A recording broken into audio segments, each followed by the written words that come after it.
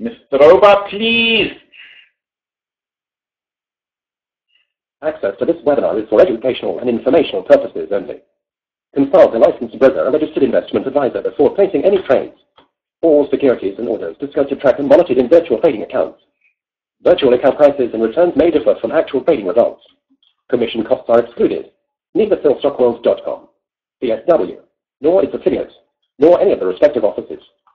Personnel, representatives, agents, or independent contractors are in such capacities licensed financial advisors, registered investment advisors, and registered broker-dealers. Nothing contained in this webinar, website, or promotional material constitutes a promotion, recommendation, solicitation, or offer of any particular investment, security, or transaction. Trading options involve risk. Visit the SEC website, www.optionsclearing.com, to read characteristics and risks of standardized options. CSW provides education and training services determined to teach you to the risks and potential rewards of trading options, and we are not a service that tells you what to trade. We are not implying or guaranteeing any profit. As always, do not trade with money that you cannot afford to lose. Past performance does not equal future results, and results discussed in this webinar are not typical and are only valid on a specific or identified date. Your results may vary. By accessing this webinar, you agree to hold the above harmless from any loss you may incur as a result of information discussed in the media identified above. By accessing this webinar, you agree to be placed on our mailing list and receive our newsletter. Rest assured, we take your privacy very seriously, and we will not distribute or sell your information to anyone. Oh, okay. Toma arigato, Mr. Roboto, and let's move on. All right. Let's see where we are in the futures. Okay. As you can see, I made, we're up $2,000 on the Russell so far. We had a nice little $1,000 drop here. There's 10 points. So that was nice in the morning. And, but other than that, and that was, look, it's stuff like that. It's right in the morning post. I mean, we talked about it yesterday and today, in fact, and I forgot what I said today specifically. But I think I actually just referenced Monday's post.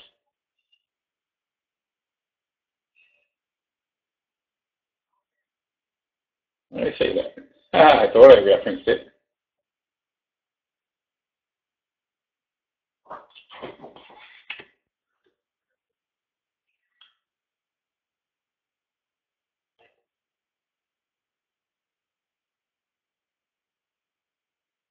What? Oh, it wasn't Monday, that's why.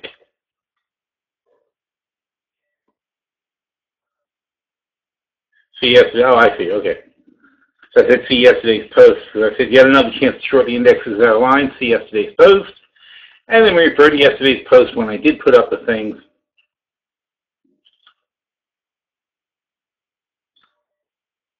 And here were the lines at the time. Okay, well, actually we were at 1330, we were at 1335. Yesterday was 1330 and today was 1335. So we were a bit higher this morning. But it's, these lines don't change, or if you're higher, it's, you don't need me to tell you this thing. If you, in the morning, we're looking to short stuff. I mean, where were we this morning? We were at 22, we were over 2200 here.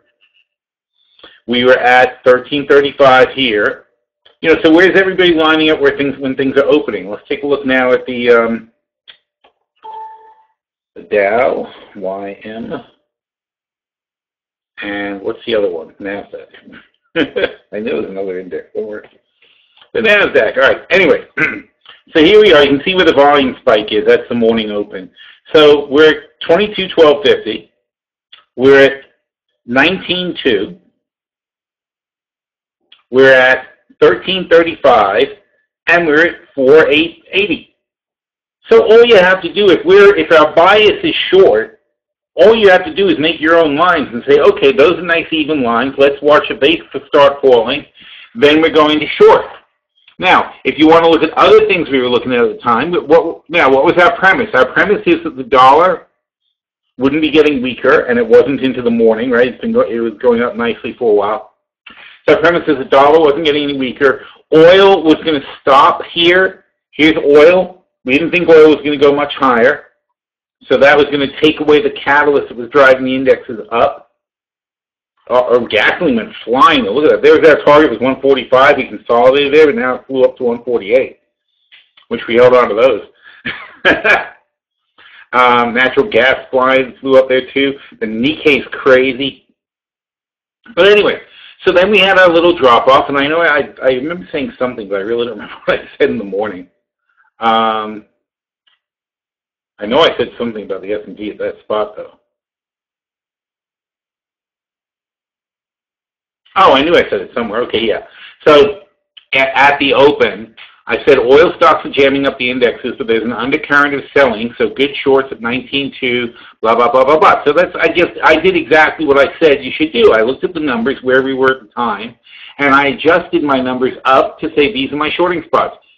The Nikkei was no good because the dollar was rising, and that made it no good for a short, even though it's really tempting, and it's still very tempting at 18.5 for a short, because that is high, as you can see. But look, we went, in fact, it's a good thing we didn't short it, right? Because here's when I was talking about it, and then we went all the way up from 18.5 to 18.650, even though our indexes were falling. Okay, because the Nikkei is super duper sensitive to the dollar. You never want to short the Nikkei if the dollar is rising.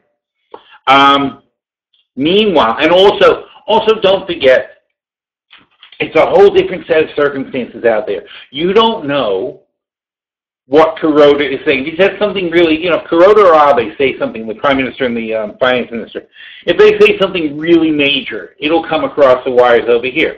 But they say stuff all the time, and so do 100 other ministers you've never heard of. They say politicians, they have a whole life, just like we do. They've got people on TV talking, and they've got talk shows and pundits, and they've got financial news networks with people discussing the market, and they've got their own version of Kramer. It's like a whole other world, except with Japanese people.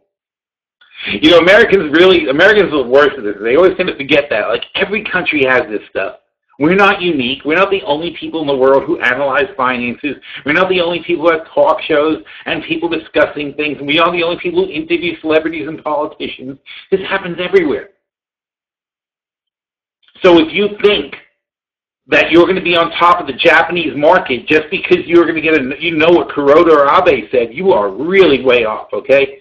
There are all the same undercurrents. Like, look at us. We have all these Fed governors. Japan has Fed governors too. They say stuff too. So you don't play the Japanese market the way we play the U.S. market. You have to play the broader macros in Japan because you don't know, and you can't know what's really going to happen. And especially intraday, you have no idea what's moving the market. It could be good earnings from one of the companies. It could be some ministry gives an outlook. They could have their beige book. Have you ever read the Japanese beige book? No. Well, in fact, our beige books are too. Don't forget that. So always keep that in mind when you're looking at foreign indexes, because we don't know why it went up exactly. We do know it generally will go up when the dollar goes up, and we do know the Nikkei tends to follow our indexes, but it certainly isn't today, is it? The Nikkei has a mind of its own. And do we know why? No, we don't really know why. But it could be anything. It's very dangerous to think you know what's going on here. That's why we didn't play it. It was too dangerous to play, and boom, look what happened. All right? Very important things. You just don't, you can't, to me, being a TA person, looking at these charts and going, oh, it went up, so it's going to go down. That's bull. Here, in fact, here's resistance too. Blew right through it. Like what resistance? Going right up. Doesn't care. This is a ludicrous number for the Nikkei, but what can you do? It's going to do what it does. Now, as to the Russell, because the Dow wasn't coming down and the S&P was bouncing off of this line, I took off my short on the Russell at 25. I put a stop, and I stopped out at 25 when it came up. It's below 25 now. It'll break my heart if it falls lower and I miss it. But if the Russell falls lower, I wouldn't chase the Russell. I would short the Dow, because look how far the Dow has to fall if it starts pulling back. But the Dow's not going to pull back unless oil starts falling again. But the point is, it's what they call the fresh horse, right? We had a nice huge drop on the Russell, even better drop on the NASDAQ, frankly. But we had a huge drop on the Russell. And now I'm expecting it to bounce back to 1330 at least, maybe 1335 again. Be happy to go back in with my shorts. But I'm watching all my indexes to see what happens. All right, so that's where we are on those. Ow, that's right. JW says, can you explain how you calculate your shorting lines and adjust? You do it daily. No, because as I said, we have our big shorting lines. The big shorting lines are on the big chart, and those are easily calculated. We do them every day, or almost every day. Here they are. These lines, I believe they're from November of 2014.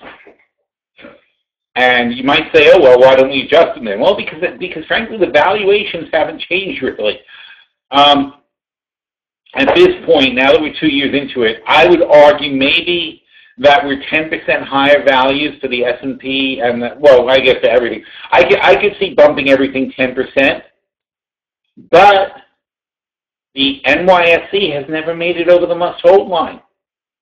I really can't, in good conscience, change these numbers until the NYSE shows me you can at least get to the goddamn must-hold line. Keep sailing. And if the NYSE, which is everything, the NYSE is essentially all stocks, right? It's the biggest index. It's got almost every stock in it. The Wilshire is bigger, but we don't track that. But essentially, it's a broader index. It's harder to manipulate. That's why we like to look at it, because it's got more. It doesn't weight out stocks. It's hard to make the NYSE go up by manipulating a few stocks, like they can with every other index, and like they do with every other index. So, to me, that's an honest version of where the market is, and the honest version of where the market is right at our must-hold line. Now, that doesn't mean that there shouldn't be a premium price on the 500 biggest companies with the most international business and global exposure. Those companies might deserve a premium. The 30 Dow components, like the S&P, they're big, large cap, they also probably deserve a premium to an average stock. Okay? The NASDAQ, 100 tech companies, including Apple, and we call it the Apple DAC because Apple is like 10% of the entire, 15% almost of the entire thing. So, does Apple deserve a premium to every other company? Of course it does. No question about that. Now, the Russell it's the small cap index. They shouldn't have a premium except for the fact that the Russell does 70+% of their business in the U.S. Not 70, more like 80% of their business in the U.S. And the U.S. has the strongest recovering economy, and that deserves a premium too. So there is a logic to everybody being higher than the NYSE. Okay? They're bigger, they're specific in areas that are succeeding right now. So there is some reasons that the NYSE should, that doesn't mean that the must-hold line for the NYSE should move, though. I have to consider that, and I am looking at it because I always do at the end of the year. That's why these are from November, from the end of 2014. I always look at these real closely and try to think about the values and so on and so forth. But can I see the S&P going below 2035? Not much.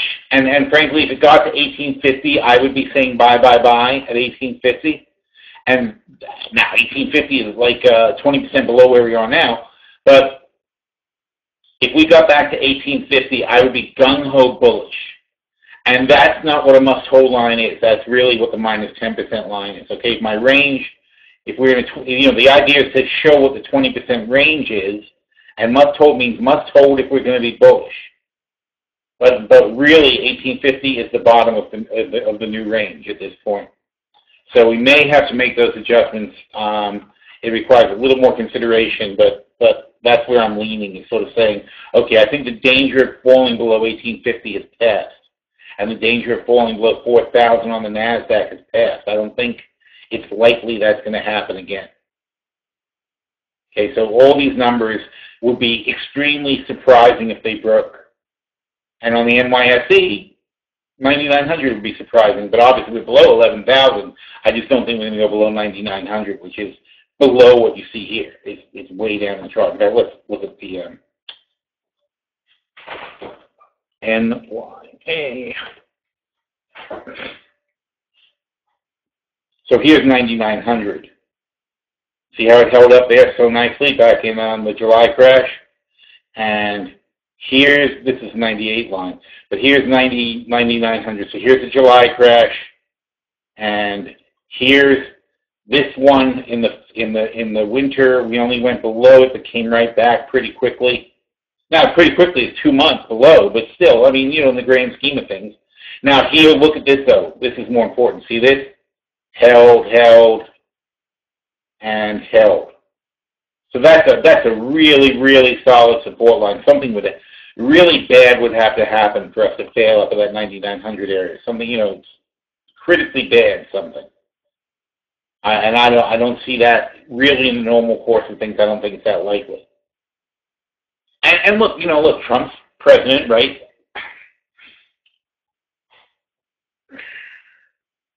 They're going to dismantle Obamacare probably as fast as humanly possible.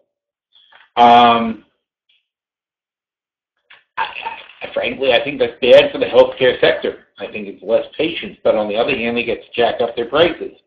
I don't think it's going to fall that fast. So that would be your biggest negative, obviously, would be the healthcare sector.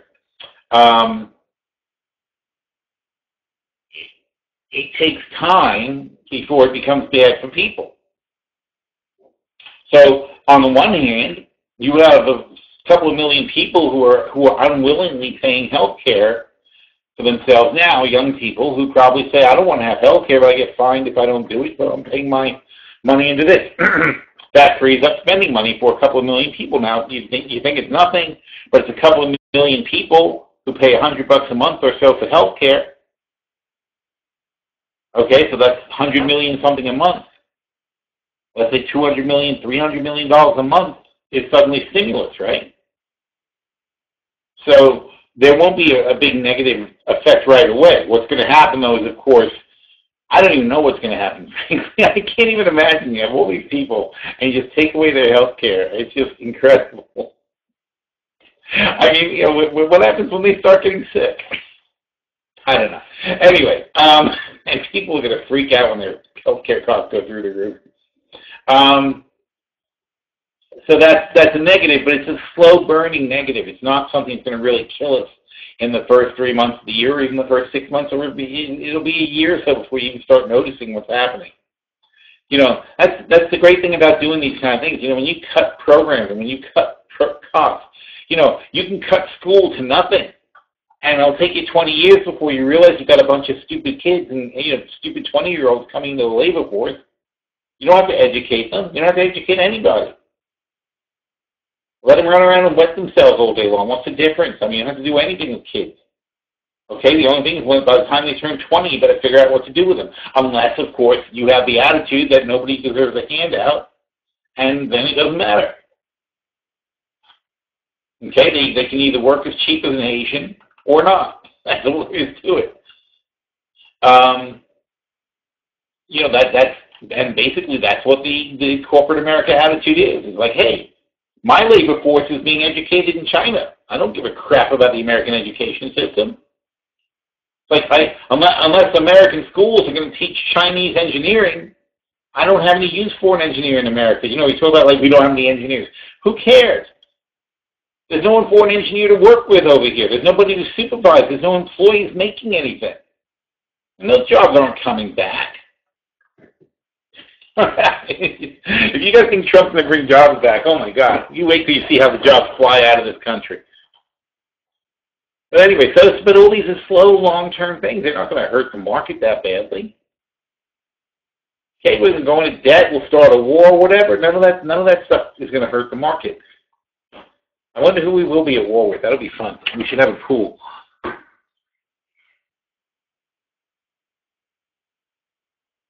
How did you arrive at 2212 on the ES? What, this morning? I looked at it. We were up here, and I decided that 2215. We were right around 22. I think we were a bit over when I was talking about it.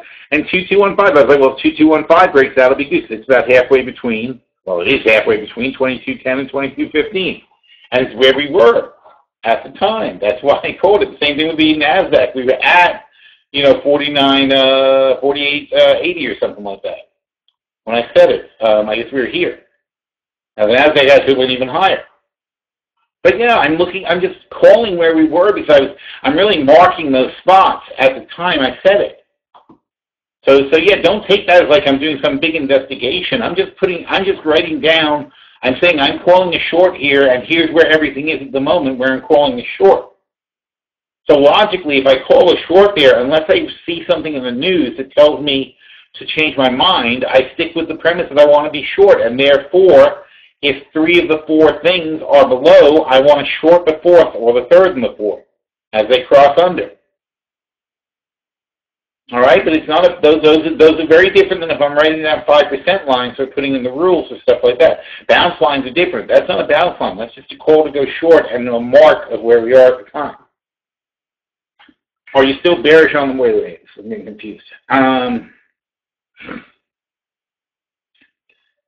Can you cover Apple, please? Apple, good company. I don't know what you want to say. I think there's nothing wrong with Apple. I think by the way, everything's a rumor, of course, but it seems like they're going to go OLED on the next set of phones coming up this year. And, that's what people expected. But when you do that, it's going to allow them to put in features. Oh, and wireless charging is totally cool. What did I do? Gallery view. Hate the way they have it set up now. You used to understand if you change your view that it would change, do it for that stuff. Now you got to put it in every time. So, at the moment, Apple's sort of stuck in this little channel between the 50-day moving average and the 200-day moving average. It wants to go higher, but it needs a good reason. Okay, so we've got, of course, the Apple events are somewhere between January and March is the Apple event, and there's earnings. And, for God's sake, it's the greatest company in the history of the world. So that's my opinion of Apple. It's like, how could you not own this company? What is the point of expecting to be on this planet 2 years from now and not having Apple stock? That's how I feel about Apple. Words cannot describe how much better this company is than pretty much anything else you could possibly buy. If I had to own one stock, I would happily own Apple. It really wouldn't even bother me. I would frankly just have my entire portfolio in Apple, and I would play Apple every day, and I would be pretty happy about my retirement prospects.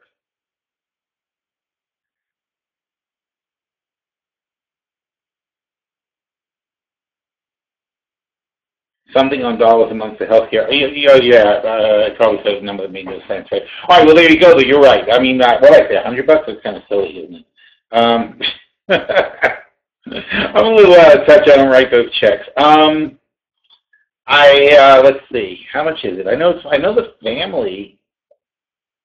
I don't know. I honestly don't. I don't know. For a single, I'm talking about the young single people who are forced to be on it. I was just guessing, but $200, $300. I don't know. How much could they make somebody pay? I know my family is like $1,500 a month or something like that, but that's a top-notch plan. I think that's what it is anyway. Honestly, I don't know because we changed so much. But whatever the minimum plan is for young people, that's those are the ones that people want to dump. Because those people under 25 think they're not people under 25, sorry, people under 30. They think they're pretty invincible, and they'd rather not spend the money. They'd rather go drink and they'd rather go do something unhealthy with the money than actually put it into a health care plan. Yeah, it was not actually fun, you know what I mean? Obviously. I adore it, and I still think horrifying thing. But that's the point, though. This is the callous bullshit we get when the Republicans come in. All right? Now, sorry if you're a Republican, God bless you, but you know, how often do Democrats start wars? You know, so I honestly think that we'll end up with another one. I mean, it's great for the GDP. Boost the economy. Why not? Do we see the dollar actually go down? I mean, why do you think that defense companies overwhelmingly donate to Republicans? They're pro-war. It's a fact. Do we see the dollar actually go down especially Trump, for God's sake? I mean, the guy threatens to start a war with everybody he talks to. Do we see the dollar actually go down on an Ed hike? I guess that means a Fed hike. Damn it, I wish there was a way to make that not move.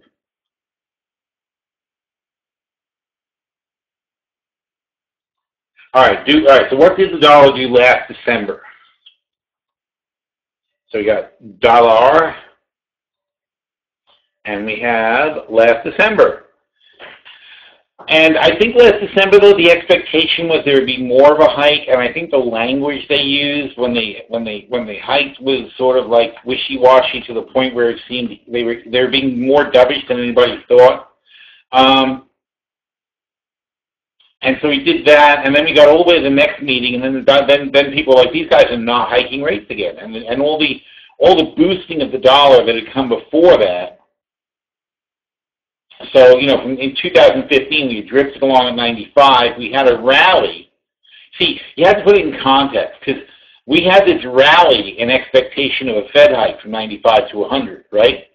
Then they hiked, but it was a wimpy hike, and we dropped. Then we came back to the high, and then we dropped off, and people gave up, and we went back to what is basically what I consider the minimum value for the dollar is 95. And now we've blasted. Now there's another. We're back to having certainty of a rate hike, and we've blasted back. Also, the interesting thing, though, is we have a certainty of a rate hike. This did not happen before. We thought all central banks would tighten. That's not what happened. Okay, all central banks. We were the only central bank that was even considering tightening. No other central banks are tightening. Now we're tightening for a fact. And there's not any other central bank in the world that's even mentioning tightening. In fact, Carney was just, Bank of England was just on today talking about how we're not freaking tightening nothing. So let's see what he exactly said. Let's see if we can find him. Carney.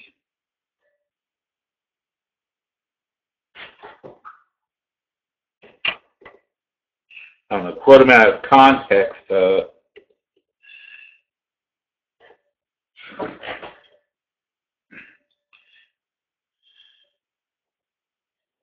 November 30th, okay. More clarity how Britain intends to leave. It is preferable for as much as possible, blah, blah, blah, having clarity. Anyway, well, he just, outlook uncertain. Okay, no, he's not really saying anything here. Okay, anyway, so the gist of what he said, though, he said a lot of stuff. He had a whole conference. The gist of what he said is that it's too uncertain. There's no chance that we want to raise rates given all this uncertainty. But that's theoretically unique to the UK. But of course, Draghi's not raising rates either. Japan is trying to figure out how they can lower rates more, below -1. Nobody in Europe is raising rates. A couple of peripheral countries have raised rates because their inflation is getting out of control.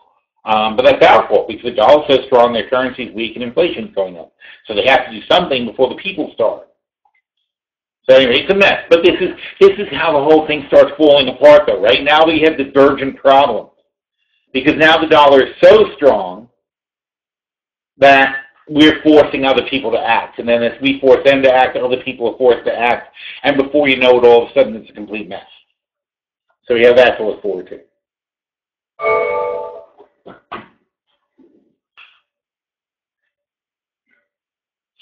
I didn't understand your CL explanation of saying you said they're over capacity, but you're long. Who's over capacity? We're long because of OPEC. We were long into this. I expected it to go up because we expected OPEC to do something. The fact of the matter is what they're doing isn't enough, and now we're back to being short at 50. So hopefully that clears that up a little bit. Trump administration wore pool up my membership fee. that we were at war with Iran first. That would be funny. Oh, poor Iran. I mean, they really did work so hard to comply with all our demands. That would be horrible if we started with after that. So hang on for the OOP play for Apple. Oh, yeah, of course. No, we're not getting out of that. The options opportunity play. Here it is. What's that play? Do we even sell any calls? Oh, we did sell some calls. Look at that. See, we were even conservative here. It's the 2019. So in 2 years, we think Apple will go from 110 to 130. So we think it will gain 10% a year for 2 years. Meanwhile, though, we sold $6,000 worth of calls. We'll roll them. So either Apple goes down and these calls expire worthless. Now, how much do we spend on the trade? We spent 78 minus 36 is 30, I don't know, 42? Yeah, 42. 42 minus 9 is 33. So we spent 33,000 on the long play. We sold 6,000, so we netted in for like 27,000 or 26,000, I guess, 26,250 exactly. So we ran this play at 26,250. We have these calls. Now, either these calls go worthless and we sell for more and drop our basis lower than 26,250, or they expire in the money and we roll them along. But if these are in the money, if the short 110 calls are in the money, then that means that our trade is going well.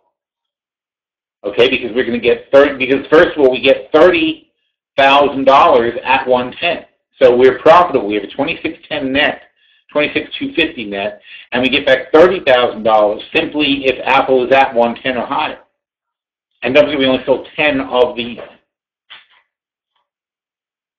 So we're in no danger whatsoever here. And so if it goes lower, then we sell another 67.50 and it drops our basis from 26 to 20. And if it goes lower again, we sell another 67.50 and our basis goes from 20,000 even to 14,000. So you see how that goes? So if Apple goes lower, who cares? If Apple goes higher, who cares? It's hard to care. It's a very nice trade, actually. And what's our net on this trade right now? We're actually showing a net loss, so it's even a good time to come in and get a trade like this. Oh, don't forget those Fed minutes, the beige book. We'll take a look.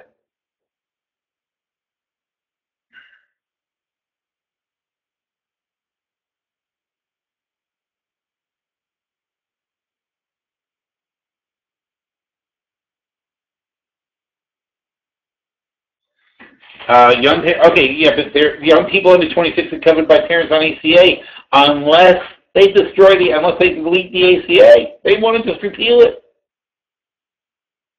They want to eliminate that.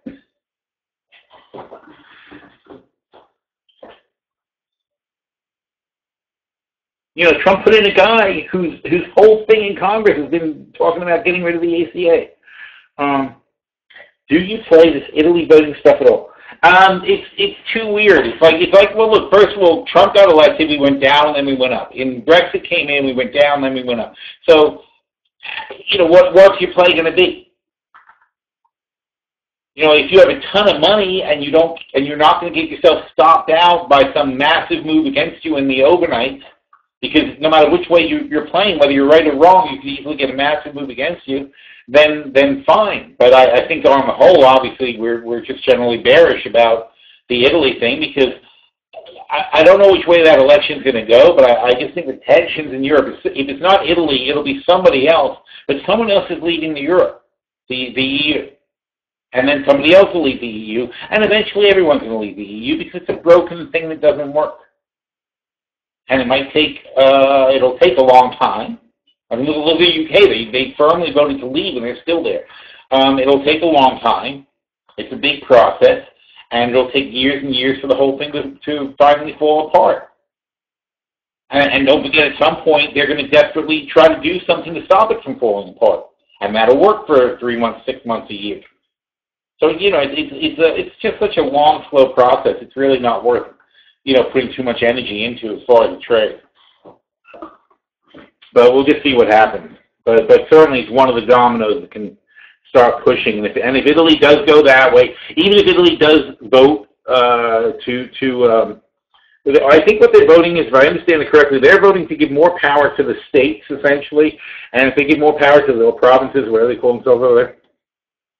So they're voting to give more power to the states, and by doing that, they're depowering the prime minister. And if they depower, he'll be kicked out. And if he's kicked out, then the people who come in are most likely going to be wanting to get out of the EU. And then they'll start a process to get themselves out of the EU.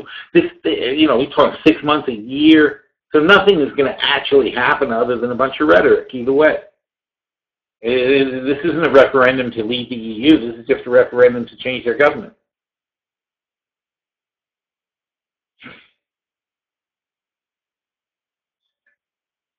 Yeah, that's what I'm saying. It's healthy to opt out to pay the penalty, but I'm saying there's certainly some million or so people that are in who said, well, I may as well have health care, instead of paying whatever it is for nothing, which I think might be the $100 a month. But instead of paying $100 a month for nothing, I'll pay $200 a month and get health care. There's probably millions of people like that. Now, those people, once there's no penalty, are very possibly going to say, oh, screw this, I'll take my money back, thanks. That's what I mean. Those young, healthy people, that the whole thing was never sold properly. I mean, you need young, healthy people in a plan, just like Social Security. You need young workers to pay for the old workers. You can't have it optional. Obviously, when you're old, you say, yeah, I want a retirement plan. When you're young, you say, I don't need a retirement plan. Once you're old and you haven't saved any money, then you want a retirement plan. So if you let people opt into Social Security, it would be completely bankrupt. And that was the problem with Obamacare, too. You can't let anybody opt in or opt out.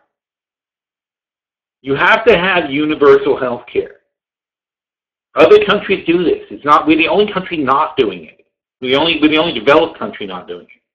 You can't make these things optional. Like, this is part of the cost of being a citizen. You pay your tax so that we run all the hospitals and pay all the doctors. And how many hospitals do we have? We have enough hospitals to take care of the people. How many doctors do we have? We have enough doctors to take care of the people. It's not, being a doctor doesn't have to be, and by the way, doctors in England and France, they have nice lives. It's a good job. They're not incredibly wealthy, but frankly, our doctors aren't either the way insurance is in this country. It's a good job. It's a solid living, and it's a prestigious thing to be. There's no shortage of doctors. People want to be doctors. People want to be nurses. It's good jobs. Okay, their health care is just as good as that. I mean, frankly, rating-wise, everybody's health care is better than ours. We have terrible ratings in our health care system. And it's much cheaper. They spend half as much money as we do on health care because it's not run as a profit center. That's all. It's very simple. If you don't run it as a profit center, it doesn't cost as much money. It's the simplest thing on earth, and somehow they can't convey this concept to the people. It's amazing. I mean, obviously, there's half of the politicians don't want to convey that to the people. They want to confuse the people. But the reality is, it's very simple. Okay, if you take out the hospitals that want to make a profit, and the doctors that want to make a profit, and you take out the insurance companies that want to make a profit, and you take out the pill companies that want to make a profit, if you take away all the profit motivation for all those people and say, here's what healthcare is going to cost in this country, then you make it cheaper. And it's not a fantasy. This is how it works in every country but America. The problem with Obamacare is it didn't go far enough. The problem is that he compromised. He never should have compromised. Putting in a compromise program is what killed it. And that's what the Republicans wanted, though. They wanted it to die. They wanted a bad program so that they could pick at it until it was completely dead again. And now they get to go, oh, see, that didn't work. Chaos, I'm telling you. Because before Obamacare, we were having 20% plus annual increases in health care, and it was running out of control. And they go, oh, under Obamacare, we had these increases. Yeah, but you know what? It's slowed dramatically. We go back to those 20% annual increases, and probably in 10 years, nobody in the country, nobody in the bottom half of the country will even be able to afford health care. going to be something they can't even have.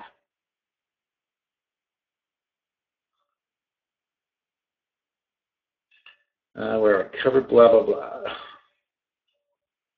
Cover the dollar next week.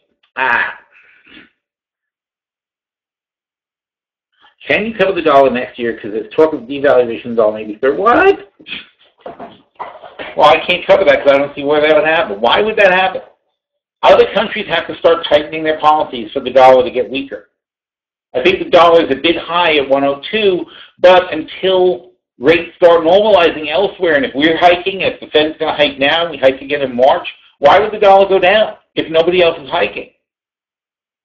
I don't know, people look, just because somebody said something doesn't mean it's going to happen. People say all kinds of wrong things. Global currency, yeah, good luck with that. We are running out of, we're running out of dollars because they're massively in demand. That's right, because it's the most demanded currency on Earth, and it's the biggest currency on Earth. So even though we have more dollars on the planet than any other currency by a mile, like 2 to 3 times more than euros, even though there's many more dollars in the world than there are anything else, there's still not enough. So we could print dollars, and probably we will. Probably Trump's administration will print dollars to pay debts. But still, it will take a lot of printing to devalue our money. It takes a lot of money printing. And it's not likely to happen. And also, his people are strong dollar people. The Trump administration people are generally strong dollar people. They think strong dollars are good. And they're not likely to change much of that. So when you run it, you don't run out of dollars. Dollars just become more valuable. That's all. It costs more dollars to get something. I don't have you run out of dollars at this price, but then you have to say, okay, I'll pay more to get dollars. Then all of a sudden they become available. I don't have the latest update on Apple where you have the 219 plays when that was posted. Well, it's right there. Apple. And it was sometime around 10:19, 10:21, somewhere around there is when we made any adjustments to that play. So it's probably our last review. So if you go to the virtual portfolios, that's top trades, and here's our September portfolio review. And which one was this in? We're talking about the options opportunity. Okay, so here's the options opportunity portfolio. And we go right here and we open it up. And we go down here. Oh, I didn't give it a chance to find it, so that was silly. That was my fault. Oh. And here's the OOP. What was I looking at there? Is that the long-term portfolio? Wait a minute. My bad.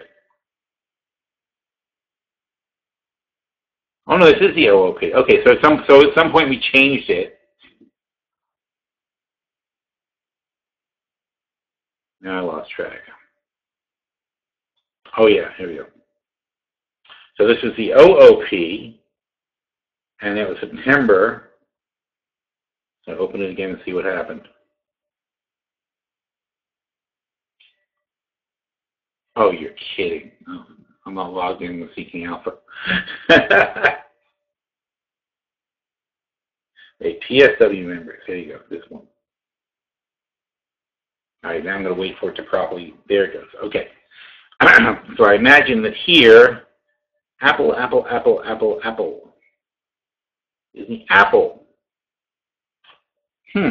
Okay, so sometime obviously because the changes were made in October. So sometime after this one, we did the changes. I don't know when exactly in October.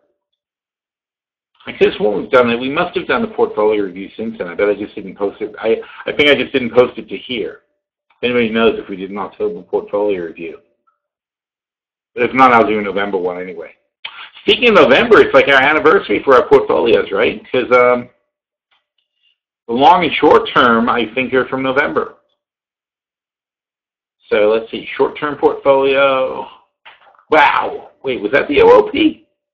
128% on the OOP? That's crazy. Oh, man. Okay. Wow. How are we this bullish? I swear I didn't mean to be this bullish. So anyway, the short-term portfolio is right from November. There it is, November 26th. So this is exactly like our 3-year anniversary. So we're up 378% in 3 years on the STP. And on the long-term portfolio, these were paired. They started the same day, November 26, 2013. And this one is up 131%. That is blasting. The butterfly started earlier. That's our oldest portfolio. And that was from July of 2013. That one's up 221%. So they're all doing fantastically. I mean, and why shouldn't they be? I mean, look at the frickin' market. I mean, as you said, you know, I'm sorry, I see all these hedge funds that are having terrible years. I'm like, what are they doing? What is wrong with these people? It's like, if you can't make money in this kind of market, you got real problems. All right, so moving on from that. So anyway, so in chat, just if you don't have the play, we'll find it for you in chat, but I'm not going to do it right now. And that's to hang on. Wait, we said that already, didn't we, about the Apple play?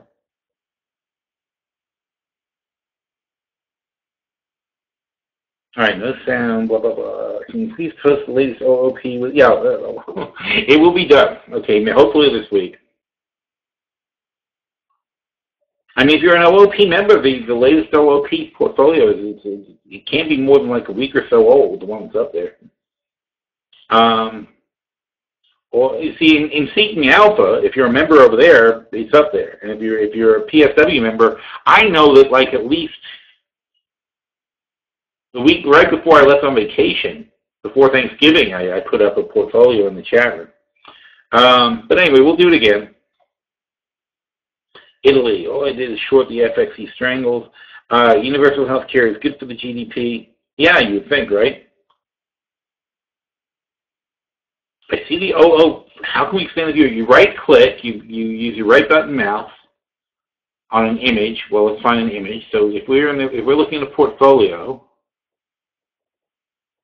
well, not here, obviously. That's anyways, any image. You right-click on the image, you open it in a new tab, and it opens it up as a full-size image. See, here's the image, and here's a full-size image.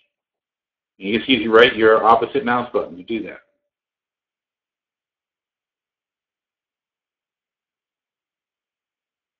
Health insurance companies are paying the highest fee for any Google click, over $100. Yeah, there you go. And that's what's wrong with the whole thing, okay? Because what you're saying is true. They pay a fortune because they make a fortune. Who the hell else makes $50 a pill for something that your doctor requires you to pay?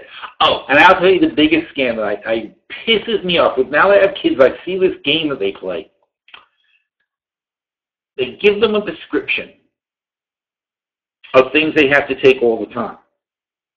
Then they only renew them for like 3 times. And after the 3rd time, you have to go back to the doctor to get your prescription redone. So the pharmacy won't just give you your prescription to keep going. The doctor, you have to come back and see the doctor. So now you're making 4 appointments a year. If you're on a thing that you take every day, you're making 4 appointments a year to see your doctor, just to get the same goddamn pills you've been having the whole time. And so they rack up their 4 visits, and the pharmacy's in on the game, and the whole thing is like it's just back and forth. And meanwhile, the stupid rep for the company is going in and telling the doctor, "Oh, prescribe more of these, and we'll send you to this conference." It's disgusting.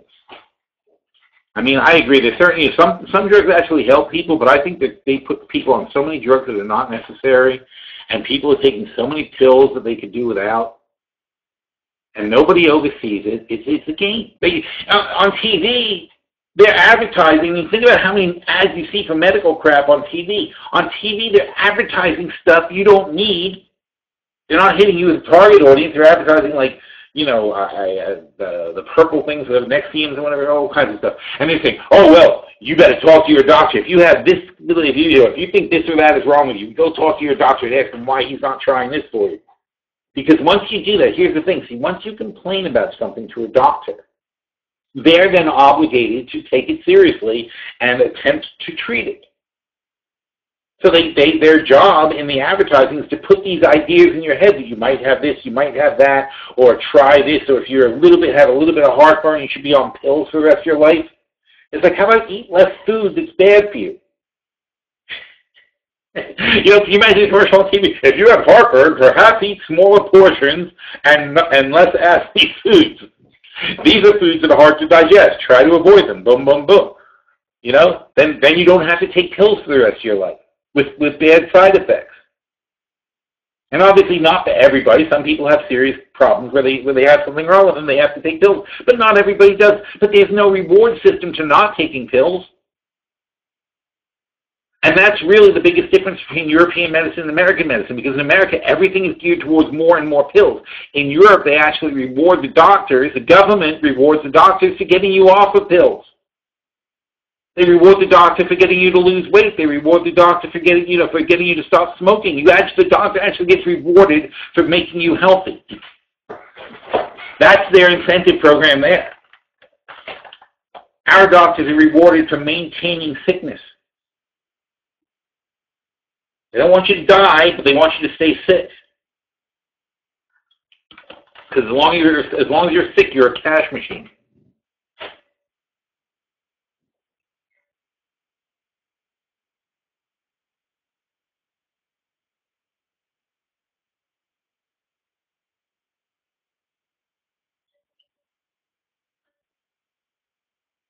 Health insurance and travel, I think, are the two highest paid clicks. Where do we go?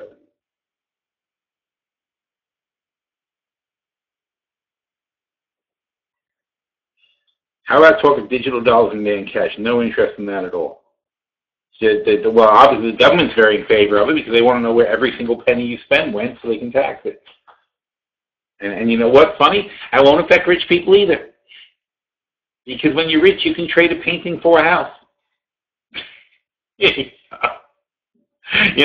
Try doing that with somebody you know and see how far you get. If you're a rich person, though, you get a painting appraised for $5 million, give the guy $2 million for the house, and leave the painting in the house. That's how it works. That's how they get out of paying for things.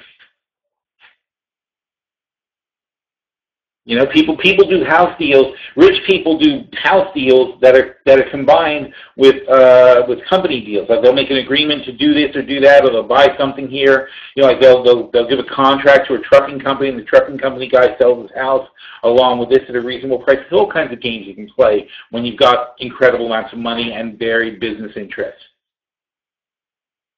There are things you can always work out. But for regular people, if they make money digital, that's it. Basically, everything you do will be tracked. You will be 100%, every penny you will be taxed on everything that happens, and everything you do will be tracked, monitored, and cashed. It's a horrible thing. It's a real shame.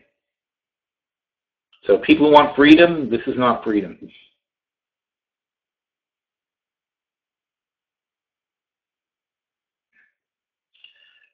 Please review SQQ for new entry. Hedges are killing you. Hedges are supposed to be killing you when the market's going well. Okay? If your longs aren't doing fantastically like our longs are in the portfolio and your hedges are killing you, then you've got way too many hedges. It's very simple. And if you have too many hedges, you should see it every day. If the market goes up, I don't mean one day up. I mean if the market goes up a few percent, like 2.5%, and you're losing money in your portfolio, probably you're overhedged. Unless you're super bearish.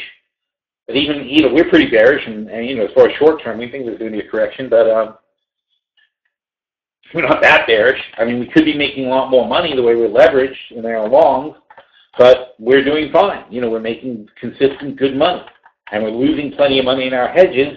But it's proportional to what we make. It's less than a third of what we're gaining. It's about a quarter of what we're gaining, in fact.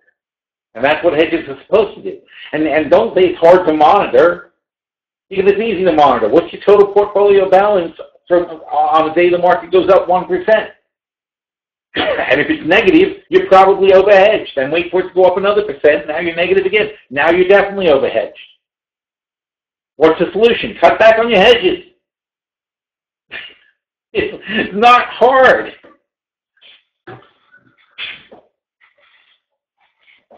In fact, just Friday, wasn't it Friday? Was it last Friday? When did I write that? It probably wasn't Friday, because that was Friday after Thanksgiving. So it had to be Friday before that. So let's go back in time to November 18th. Whoa. OPEC deal room is right on schedule. This is interesting. What kind of stuff did I say here? Options expiration day. Boosting oil, gold. Everything is priced in dollars. This is how they take advantage of TA people. Okay. Futures. That's how we knew to go long on gasoline futures at the 1325 line this morning. Wow, 1325. Where's gasoline now? Let's see. I wonder. Gasoline. 148. Holy cow, that's 16 cents. Let me see.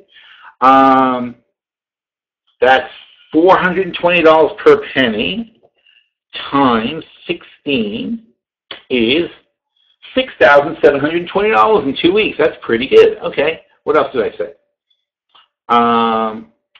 Okay, 1325 line. Now, what was my reason? Based on the chart of the dollar and the expectation of a rumor from OPEC, we discussed blah, blah, blah. We've been in and out of RB all week, blah, blah, blah. Blah, blah, blah. And we talked about KC also, and KC, well, this is RB here. All right? Then, as you can see, we made money, blah, blah, blah. We've been doing the gasoline trades. We like them here. Okay. We knew would come. Okay, that was into the holiday. Remember, because we've done their free futures, a strong dollar Nikkei.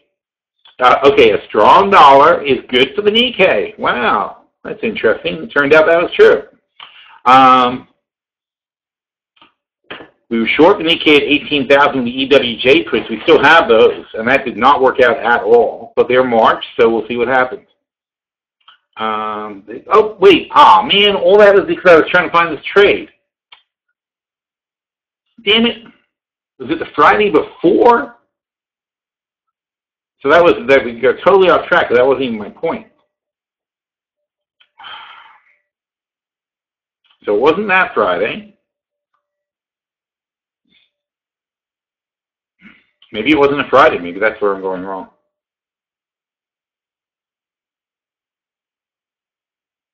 Okay.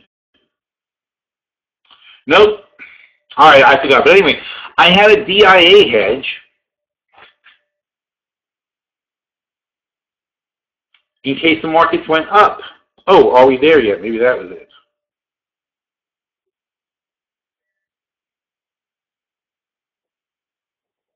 Freeport.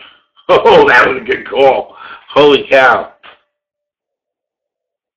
What day was that? That's November 14th. Wow. Freeport went flying, huh?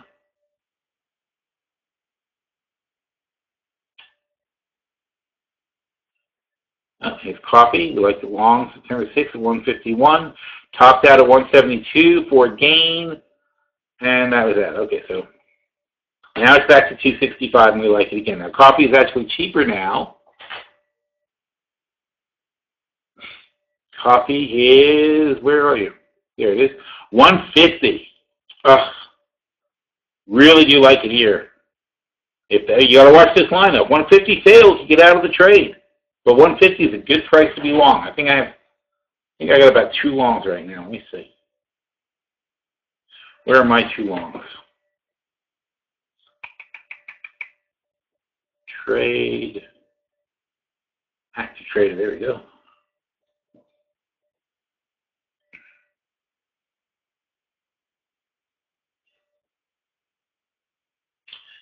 Ew.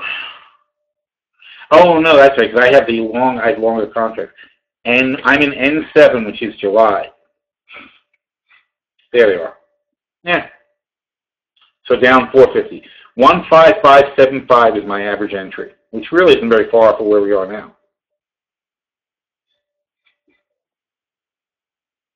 So don't forget that's not this contract. That's the July contract that I'm in, because I have no intention to. I'm really not even looking at them. That's why I don't know what the hell they're doing.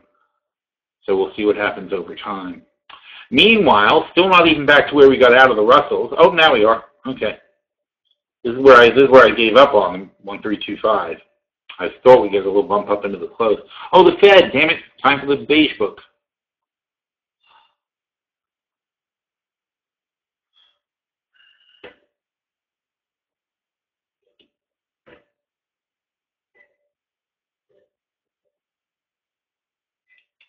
Whoops. Beige book.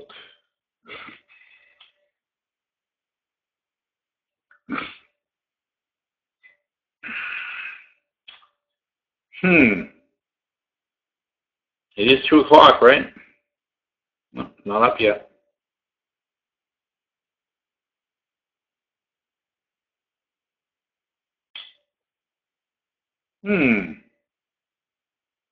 That's messed up.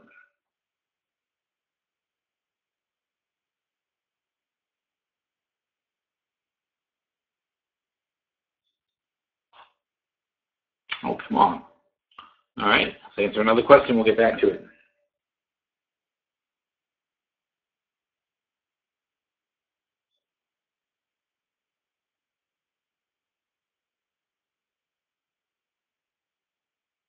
All right. SQQQ. Well, might the SQQ we like is the same one, basically. It's, do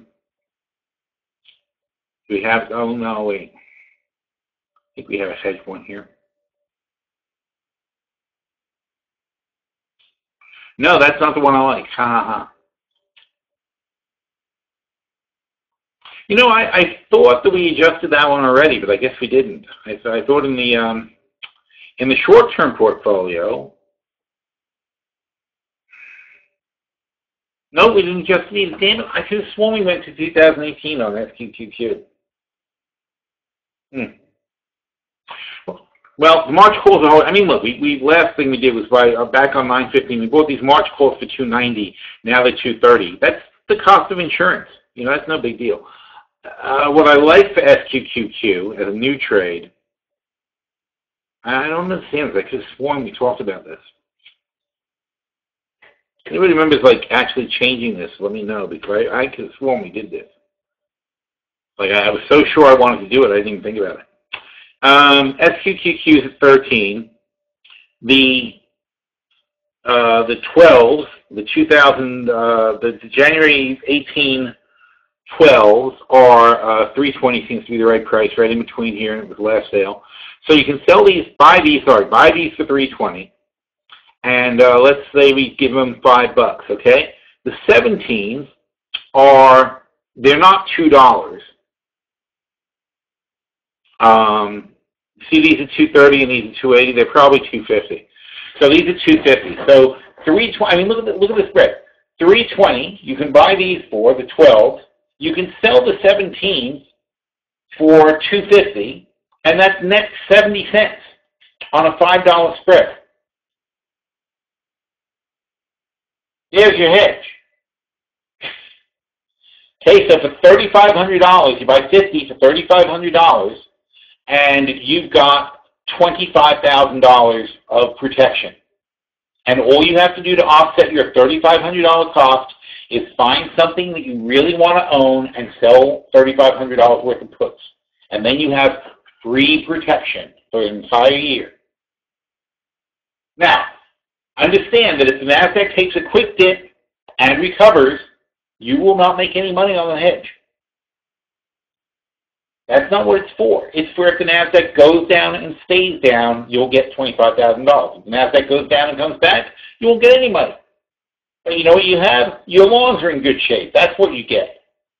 It's insurance. If you don't need the insurance, it expires worthless. But that's how insurance should be. That's why we're not losing money in our portfolio, because we only spend $3,500 to buy $25,000 worth of insurance, and we offset the $3,500, so we're not even spending that. And by definition, because we offset with something bullish, if the market does well, we're not losing money, right? Obviously, if the market's going up, then the hedge to our hedge is doing well, and our hedge doesn't cost us any money. That's the point of these things. That's why we do these exercises over and over and over again. Oh, Facebook. Damn it. Am I doing something wrong? It's got to be out. Shit.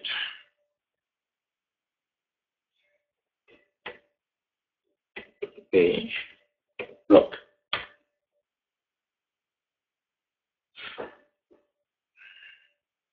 This is where I just was, right?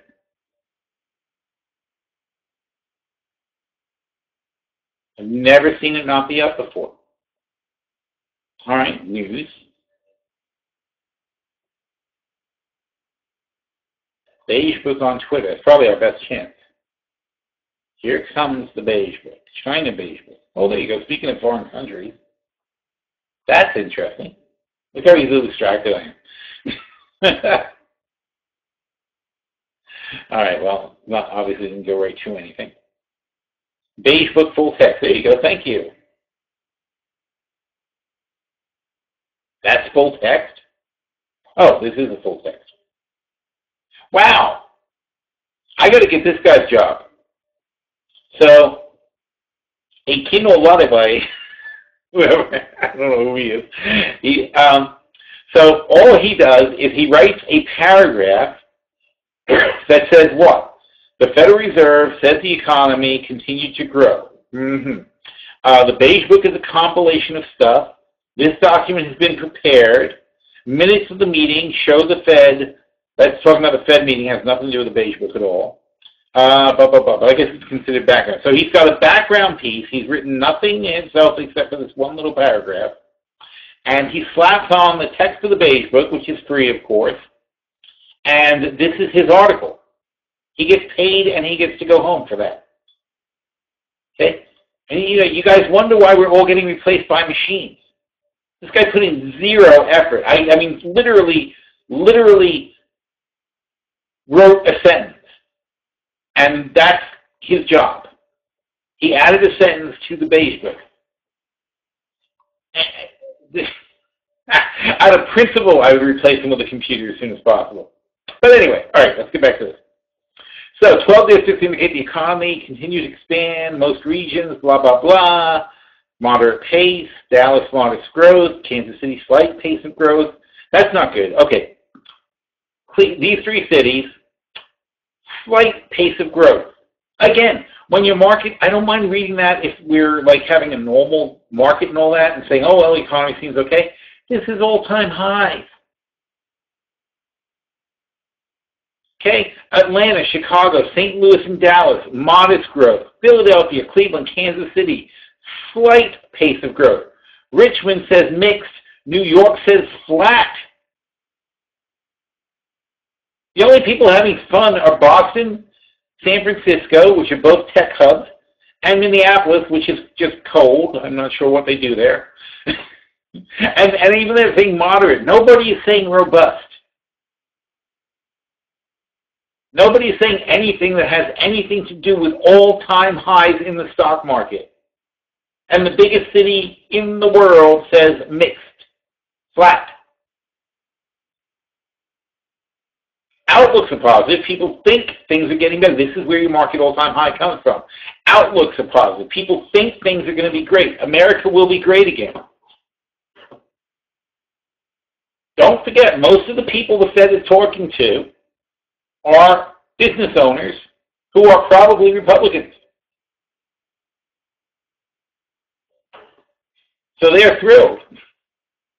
Oh, and by the way, Fed.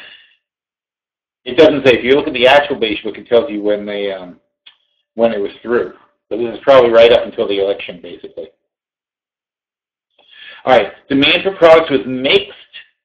Strong dollar cited as a headwind. Is that changing? No. Modest to moderate increases in capital.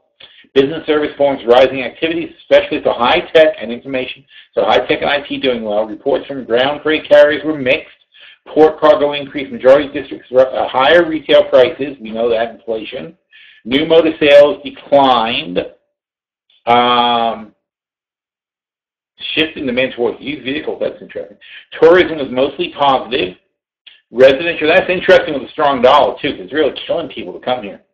Residential real estate activity improved across most districts. Single-family construction starts were higher in a majority of districts. That's nice. Single-family construction starts. Good for our building friends. Multifamilies were mixed. Okay, they've been overbuilding multifamilies anyway, so there's nothing wrong with that. Activity in non-residential real estate expanded in many districts. Banking conditions were stable. Some improvement in loan demand. Farmers across districts were generally satisfied with the harvest. Important to know. However, low commodity prices continue to weigh on farm income. Investment in oil, gas drilling increased slightly, while reports on coal production were mixed. Tightening labor market was reported in 7 districts with modest employment growth on balance. Districts noted slight upward pressure on oil prices. It's a blah blah report. I'm not going to read the whole thing. Okay, so it's a blah blah report. There's nothing to it. It's not exciting. It's not, and it goes back to the same thing though. It's not all-time high. Why are we at all-time highs if that's what the report looks like? That is not the report that says the market should be going higher and higher and higher.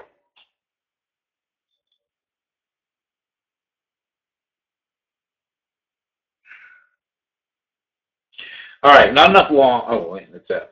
Your thoughts on REITs and how to use them. How to use them. My observation is it seems a lot of money coming out of them. Yeah, of course. No, REITs, how to use a REIT, don't use a REIT right now. We're in some REITs for long term. We don't give a crap if they get low. If they get low, we'll probably buy more. So in long-term portfolio, we have and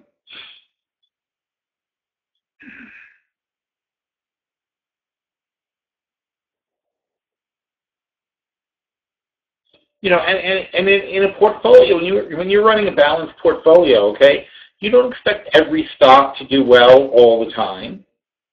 We have stocks that do well when interest rates go down. We have stocks that do well when interest rates go up.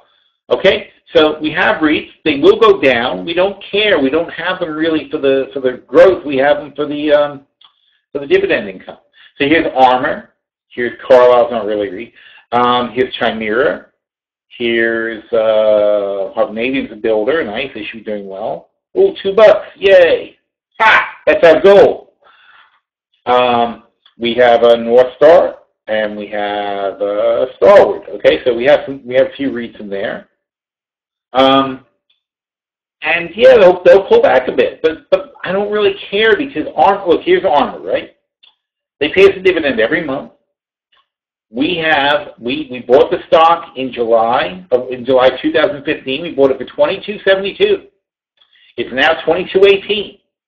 We sold the April 21 puts and calls. So our target is 21, not even 22. So do we care? No. We expect to pull back. We expected to pull back in October when we sold these puts and calls. Same thing for Chimera. We sold in June. We sold the December 15 puts and calls, and they're way over our target. North Star. In December last year, we sold the January 15 puts and calls, and they right at 15. Perfect. We nailed the target. Oh, no, we didn't even sell the 50. We weren't even that confident. We sold the 13 puts. They're right on target. Okay, so they're a part of our portfolio. We've been collecting these dividends on them. I think we calculated like $50,000 a year in dividends we get on our dividend section. And we don't really give a crap if they go up or down. As long as they don't go down so drastically. If they go up drastically, we call it away, and that's the end of it, okay? If they go down drastically, we decide whether or not it's worth doubling down on them. There's only 2 possibilities for us. Or they stay flat and we just make a lot of money. Flat actually makes us the most money. Very relaxing. You know, if you stop trying to win, you'll be much happier. Because you don't need to win. This is what Be the House strategy is all about, okay? Stop trying to be the winner. Be the house, not the gambler. And what does that mean? It means if you go into the house, if you go into my house, and you buy puts from me, and you buy calls from me, you want a big move up or down on your stock. If you come over to my side of the table, what am I doing? I own the stock. and I'll sell you puts, and I'll sell you calls. And if the stock goes way up, I'll sell you my stock, and you gave me the money already for my call. And if the stock goes way down, then you'll get paid on your puts, and I'll end up buying more stock. So I'll double down at a lower price on the stock that I wanted anyway. I almost can't lose. I could lose from a cash perspective, but if you try to, look, it's like Apple, right? Apple's what, 110 now?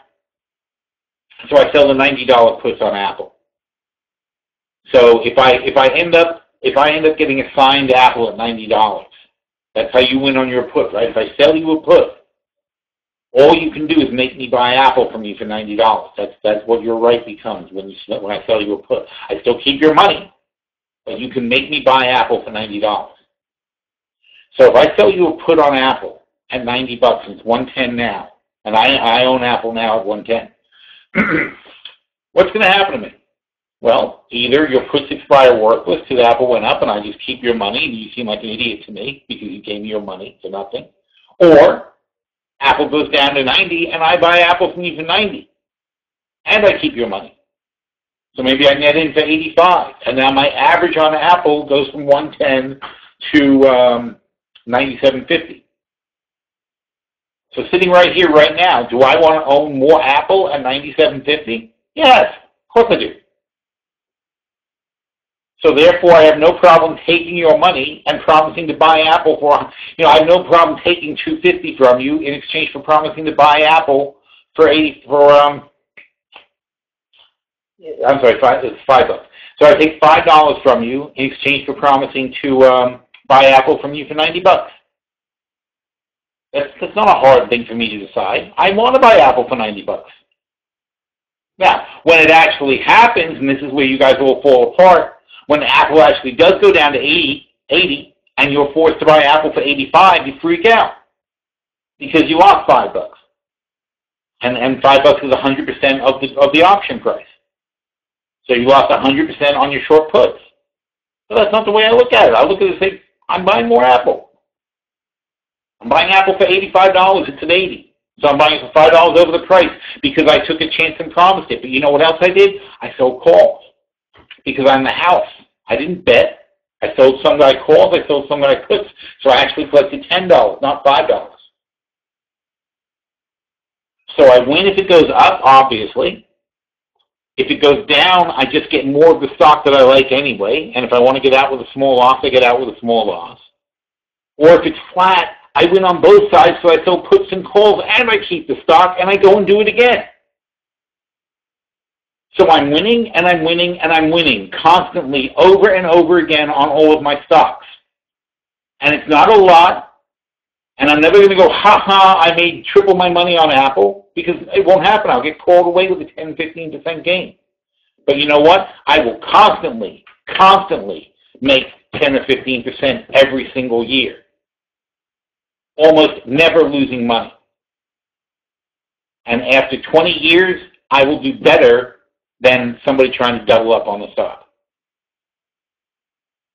It is better to constantly make 10% consistently. You will have 3 times your money. Okay, it doubles every 7 years. 10% compounded, you double every 7 years. If you consistently make 10%, you will have 3 times the money in 20 years. Okay, how many stocks are you going to pick where you take a chance hoping they're going to go up where you're going to have 3 times your money in 20 years? And you may say, oh, well, what about if there's suddenly inflation? Or what about if the market suddenly goes up? If the market suddenly goes up, I'm not an idiot. I'll get a little more aggressive, but I don't have to be. And I can afford to be a little more aggressive, and I can take, like we are with Apple. What's our Apple position? We only sold 10 calls. Is that right? Here. Yeah, we are aggressive because we have 40 longs, and we only sold 10 calls. That's pretty aggressive. Okay, other stocks, we can sell any calls. Here, this one's half covered. Cliff is half covered. This one is half covered, DBA. Most of these are uncovered. See, this is the thing. We're pretty aggressively long in the long-term portfolio. Probably going to want to sell more calls, in fact. This one with 1/3 covered on LL, which is, wow, these are silly.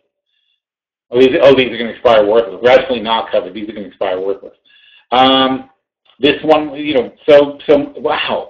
We don't have a lot of coverage. We're going to have to do a lot of call selling, I think, in the long-term portfolio. So now I'm looking at this and saying, wow, we are pretty bullish. But the point is, this is what being the house is, though. I don't give a crap whether it goes up or down.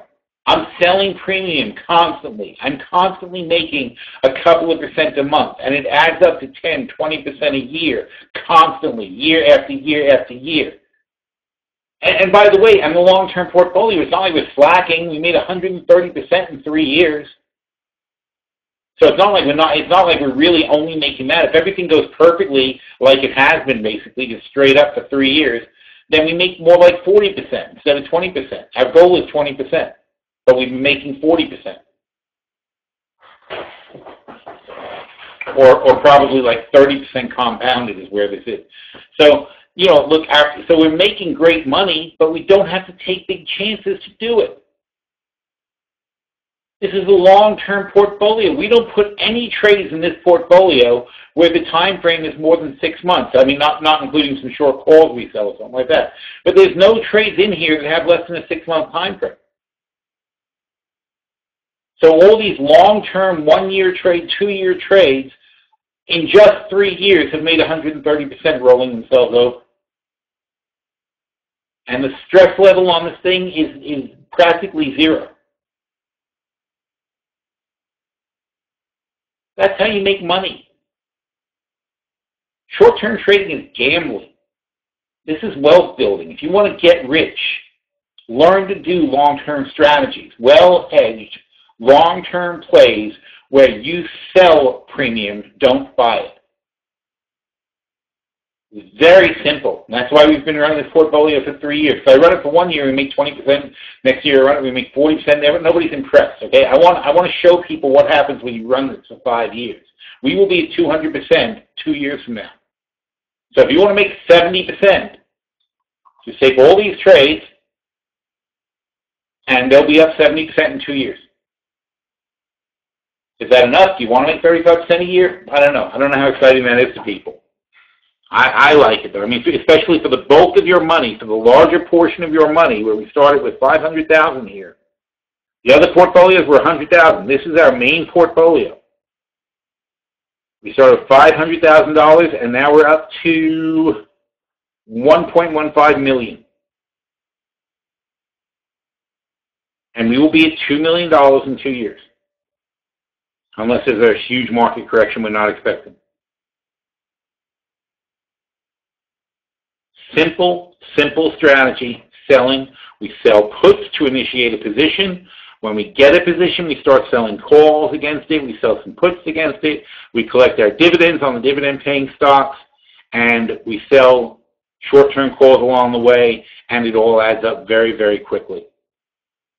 But when I say very, very quickly, I mean quarter by quarter by quarter. There's no day trading here. We don't go in and out. Once a month, we look at this portfolio, make a couple of changes, and we're done.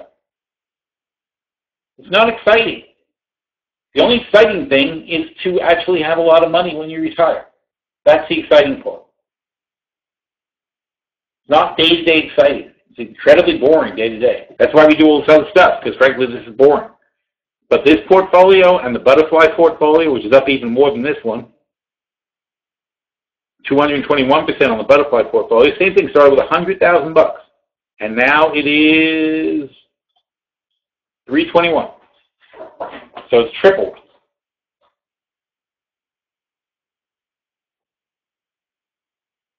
Same thing. Buy long-term, sell short-term. Sell short-term. People who want quarterly options, monthly options, we sell it to them because they are suckers. Because they think they know what the market's going to do, and it turns out 9 out of 10 times they're wrong. And you know that statistic, right? You know that 80% of all options expire worthless. So why not sell them? If you know that's true, why do you want to play the side where you have to be right, where you have 20% chance of being right? I'll take the side I'm going to be right 80% of the time. Because I'll be right 80% of the time over and over and over again, and that's my income.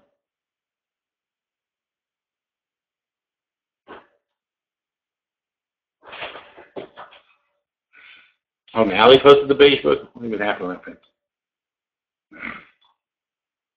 No, something wrong here. Weird. Anyway, all right, that's all right. Wasn't exciting anyway. Oh, did it have any market reaction? Probably not. Or maybe lower. Wow, lower. Wow. Woohoo. Look at that. Damn it, and I let go of my Russells. Yeah.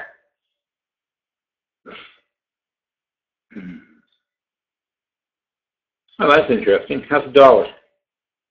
All right, so everybody's falling. I missed all these guys, but Nikkei didn't fall yet, so let's do that. Let's short some Nikkeis. See, very, very simple. I look to see who didn't fall yet. And yes, the Nikkei is on a different sequence, but if all the indexes are going down and the dollar is going down, then the Nikkei's got a very good chance to fall. So let's go short. 1, 2. All right, we'll see how that goes. So we're at 18,610. We shorted 2 units.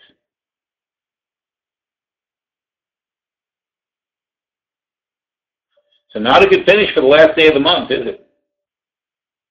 All right, so anyway, I want to be clear on that. So you understand, because I was yapping to you guys and wasn't trading, even though we knew the beige book wasn't, even though I said the beige book didn't justify this market, okay, apparently other people agreed with me, and we're selling off more and breaking down the new lows.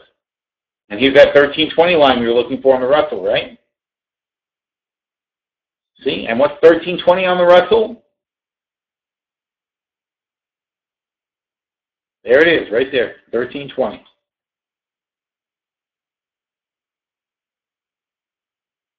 Okay, that's 2 years ago we called that number. It's very, very simple. So anyway, I'm sorry, I was in the middle of talking about that. So I missed everything but the Nikkei. The Nikkei is still off in space. Why is that? Because the Nikkei is closed, because nobody's trading it. These guys are all sleeping. All these U.S. investors are scrambling to sell off the stuff they have in America. They're not worried about their Japanese holdings and things like that. So it's a great chance to swoop in and short the Nikkei. And if we're lucky, see how these guys all fell to the bottom of their range? Look at the Nikkei's range. Their bottom is way the frick down there. Okay, this is 400 points. That's a $2,000 move there. I'll be happy to make 1,000 at 18.4. At 18.4, we make 1,000 per contract. I just picked up 2 short contracts. And I'll watch if the Nasdaq holds here, if the Dow starts going back up, if the S&P goes up, if the Russell bounces right back off 1320, I'll get out of my Nikkei short. If the dollar comes back, I'll get out of my Nikkei short. But otherwise, I think it's good, especially if these guys fall lower. And I'm less likely to get burned on the Nikkei by a big move up because the Nikkei's already stopped up here when these guys were way up here. So unless I really miss something, I'll be able to get out of the Nikkei with a very small loss. So low possibility of loss, high possibility of reward. That's what makes a good trade.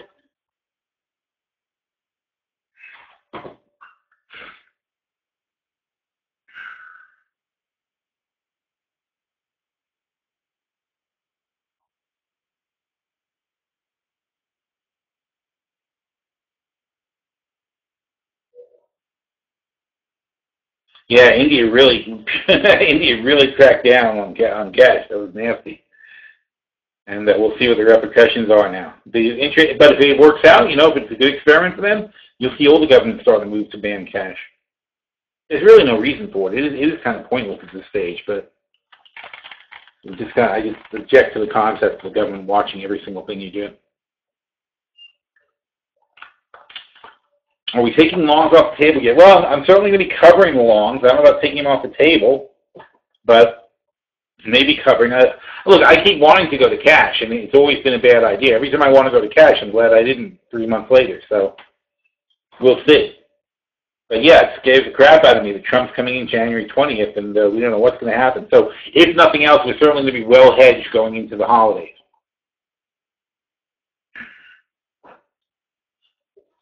Blatt says, that's exactly how much I lost when I stopped out of the RB at 128. Oh, that sucks, man. And then you watch you go to 145 without any contracts. That is not fun.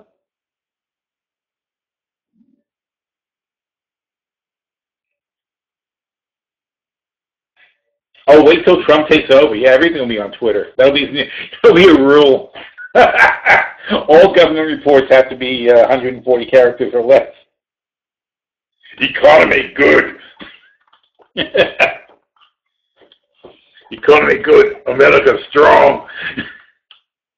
That is Russia, right? That essentially is Russian right there. Okay, so index is moving south. Can you go over where and how you take profits? And where is the bounce line on TF with the 5% rule? Okay, let's do that. That's fun. Because that's kind of the same question that Naomi has. All right. So let's look at the Russell. And let's look at our time frame. We'll call it hours. This is a good time frame. So, well, first of all, we know 1320 is significant support at 1320. It's that 10% line. If we go back further, day chart, 1320, it has not really been tested much, though. It's a 10% line. So, although it's significant support, because it's a 10% plus line, it has never been tested from above. Never. Never. Never. See, never got tested real. Well, I guess you call that test. But anyway, but other than when it broke up over in these 2 days, it never really had a proper test at 1320. So, if it goes right back through, that means this whole move to 1320 is going to be considered a spike up, which, frankly, in the grand scheme of things, looks like this. Isn't that funny? So, when you zoom out, when you actually look at it, it'll be, in the grand scheme of a couple of years, this will suddenly look like nothing. It'll look like this does. It'll look like these do. It'll look like a move. In fact, it'll look exactly like this does. It'll look like a move up and a move back down, and it's all canceled out, and then you'll just say, well, we consolidated along 1100. That's a summary of this. 2 years worth of movement summarizes to, we consolidated at the 1100 line. Then we went on to 12, then to 13. So we consolidated along 1100 for 2 years. Okay? That's all this is. It means nothing. And you need to have that perspective. You need to look at those longer-term charts to get an idea of where you really are. If you look at the hourly chart, you're like, ooh, look at 1320. It's not really a strong support line. If it holds, it indicates that we're still bullish. But my prediction then, since I don't believe we're still bullish, is that it won't hold, which means I don't expect much of a bounce. Now, the bounce is from 1345 to 1320 is a 25-point drop. So the bounces are 5 points for a weak bounce to 25, and 10 points would be a strong bounce, 20% of the drop. So 10 points would be a strong bounce, 40% of the drop, to 1330. I do not believe we're going back over 1330. If my premise is correct and the markets are weak, we will fail either at 1325 or 1330. And when we fail, we will then fail 1320, even if we bounce. If we don't bounce and we fail, then immediately it's bearish.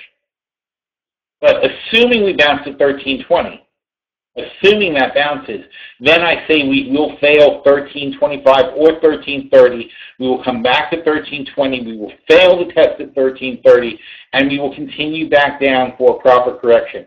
Now, what would that proper correction be? Well, now we go back to the big chart. And the move up, 1260 to 1320 is what was predicted. So we look at this now in the bigger picture. And do we confirm that? Yes, we do. 1260, see this was the highs? 1260, we had a test, fail, retrace, test, fail, retrace, double retrace, either further back, then a test and success, punched up to 1320, passed it, but it doesn't matter if we passed it, we quickly go back. And now, if 1320 fails, though, what are we really looking at? It was from 1260 to 1320 is 60 points. All right, so 60 points means we have another 12-point retrace below 1320. And well, I don't want to call it anything. It really is, so we'll end up at like 1308, and below 1308, the next one will be 1297. So on this short run, this is a short-term retrace. The next significant numbers are going to be 1308 and then 1296. That's the short-term things we'd be looking for this week. Once you go past this week, though, we're really looking at the bigger picture, which is from 1200 to 1320, which is 120, and then you're looking at 25-point retraces. I know it's 24 really, but 425. And then you'd be looking at 1295 and 1270. So those are your numbers going down: 1308, 1296, and 1295, which means 1295 obviously would be the priority line, and 1295 failing is going to take you all the way back down to 1270 easily.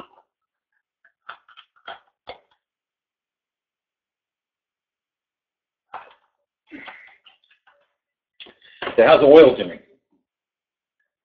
I can look over here. Oh, really? I didn't know that. There's a shorting opportunity. Ow, damn it, nobody told me. God damn it. Oh, that's right where I wanted to short it. I'm so pissed. And 150 on gasoline. Oh, another great line.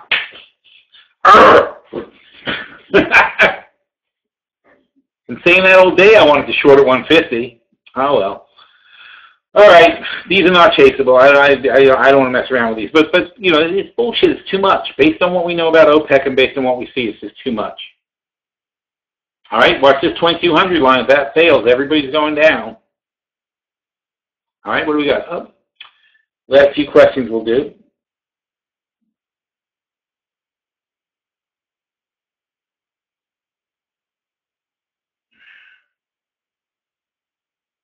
Angry Russian accent. Yeah, I'm really good with my Russian. I'm good at my Russian. Hang out with the boys in Brooklyn.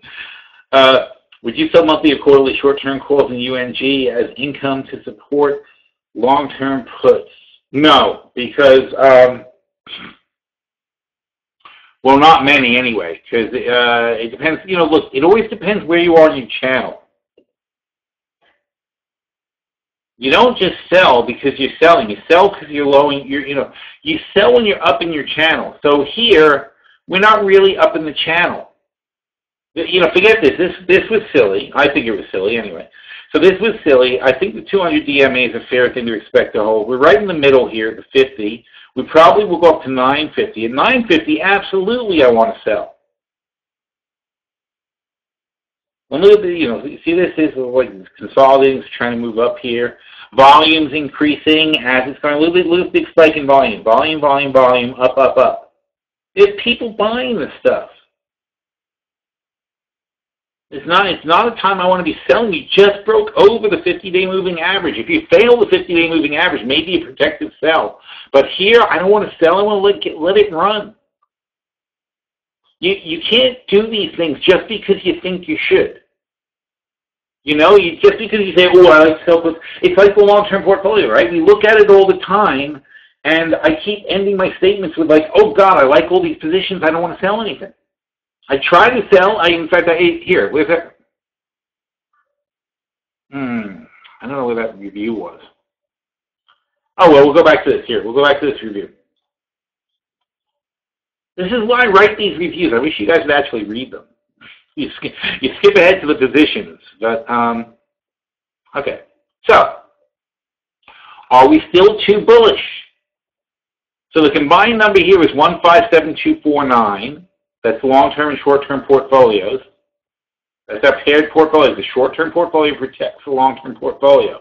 So now the long-term by itself is almost 112, right? 1157 plus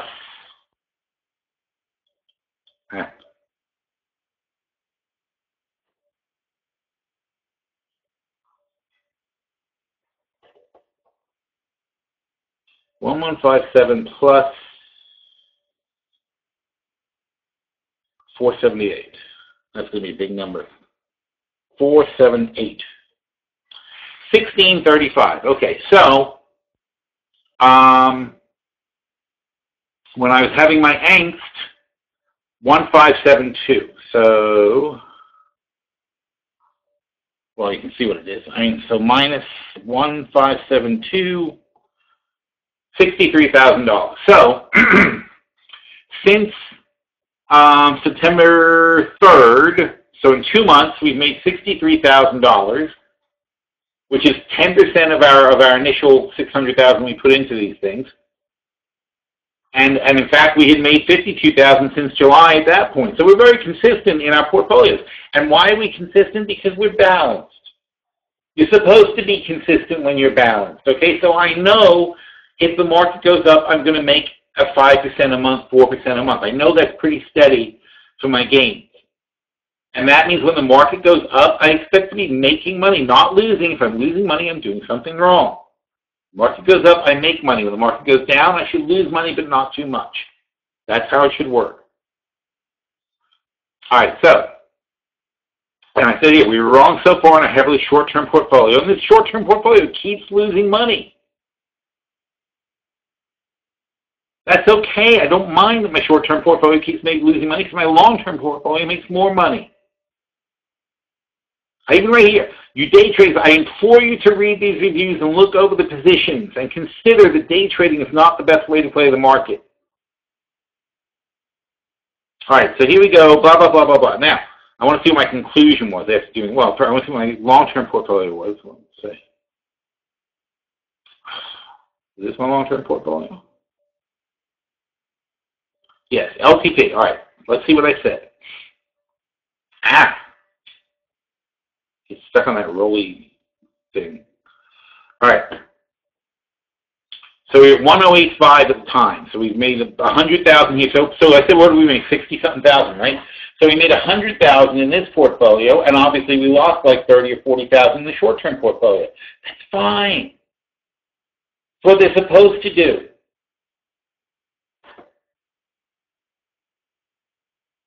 Frankly, I'm so consistent, right?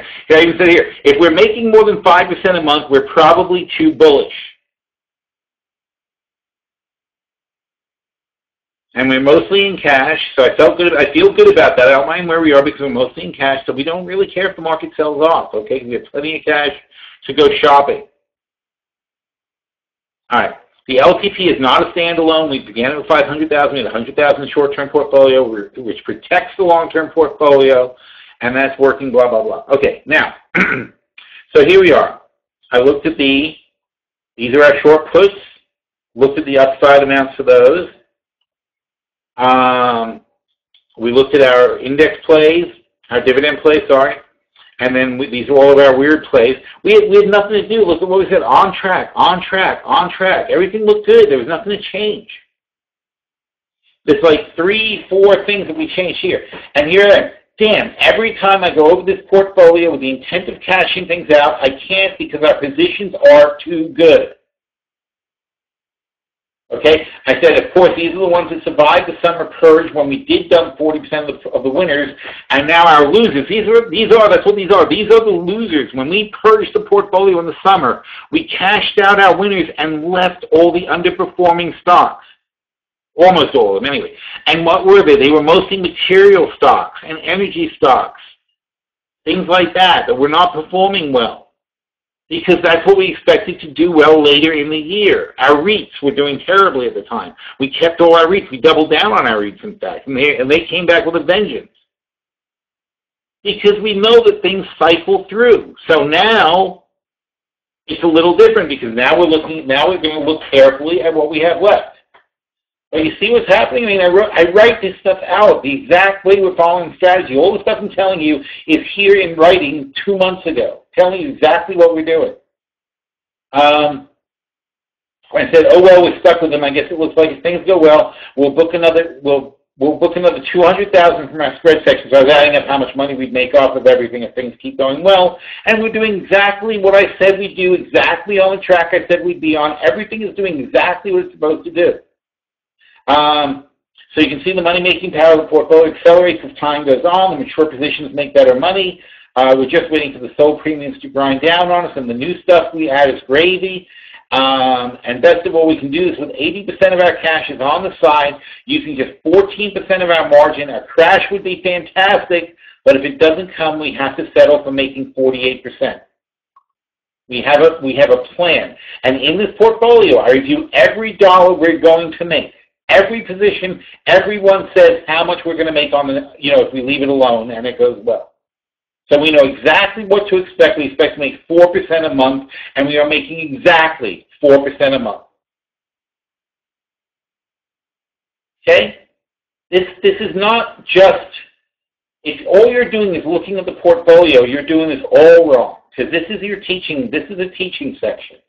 And I talk about the strategy, I talk about how we lay out the plays, why we're in each play, what we're looking for in each play. Okay? I mean, if you want to learn this stuff, learn it.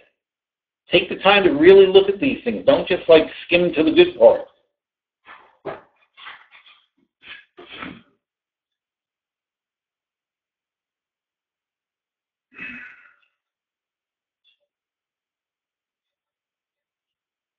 Want to add a new hedge on SQQ, how to select the strike. Then we just talk about 2018, 12, 17, bull call spread for 70 cents net. Forget March, about. Okay, you're in 2018 now. You don't want the decay. You don't want to jump into something that's going to evaporate on you right away. The spread is fine.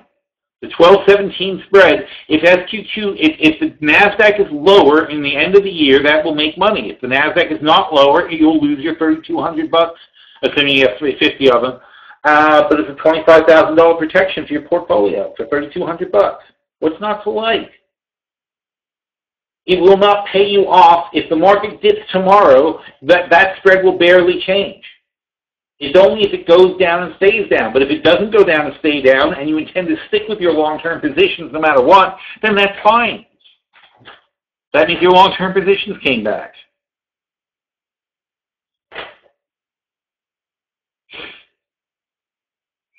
What's this? Let's say you had 6 to 10 bull call spread and send 10 puts as an example.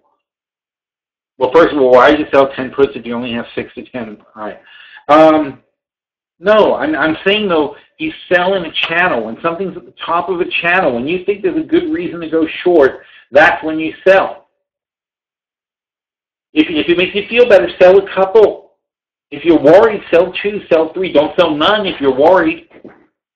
But I wouldn't fully cover when you're in the middle of a channel unless you have a reason to be bearish. And if you have a reason to be bearish, you should rethink your whole position. Okay? If you don't believe in a position, don't stick with it by selling calls. Think about getting out. Want to add a new hedge? How to select the strike? Okay, we talked about that already. I'm sorry. Let's go back. When will we harvest profits on the OOP longs? Well, we're making profit. If we want to convert it, cash it out. I'm not adverse to that, frankly. We'll look it over. The same as a long-term portfolio. It's like the higher the market is, the less I trust it. So we'll see what happens. If you have time, can you explain how you sell monthly, quarterly calls on a position like Apple and how you determine when you should? Again, it's the same thing. It's a channel.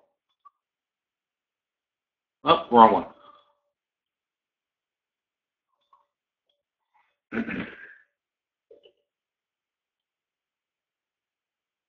By the way, we're doing a Las Vegas seminar. If you guys are interested, if you can't contact Meyer at Dell Stock World, if you're not a PSW member, it's February, 11th maybe. I think it's the 11th. Around that weekend, anyway. It's going to be a 2-day seminar in Vegas. We've done these before. It's really cool. And it's live. It's basically we do this stuff, except we do it for 2 days. And we talk about the markets. We have a live trading day.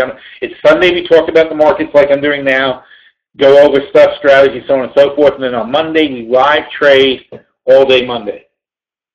So it's a good session. We do a lot of good stuff, educational, and also a lot of fun because we all get together and have a great time.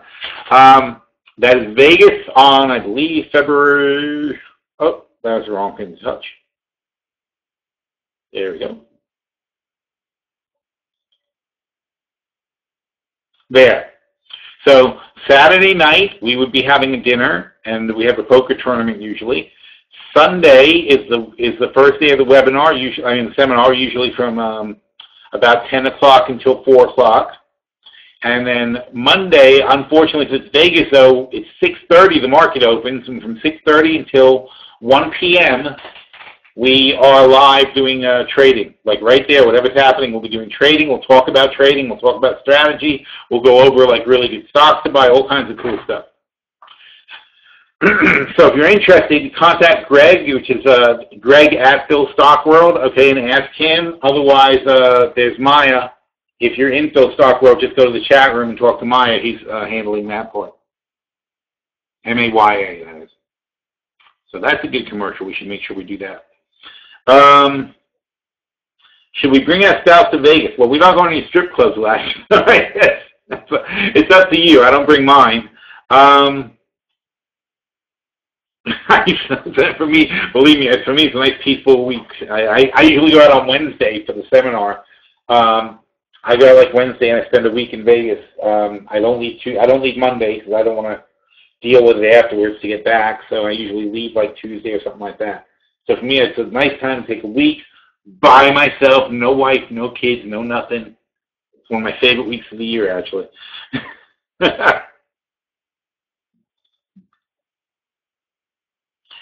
Let's see.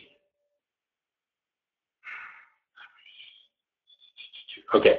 Can you remember here, please post how they open up their portfolios and seeking alpha. Full view, please, if they can share here.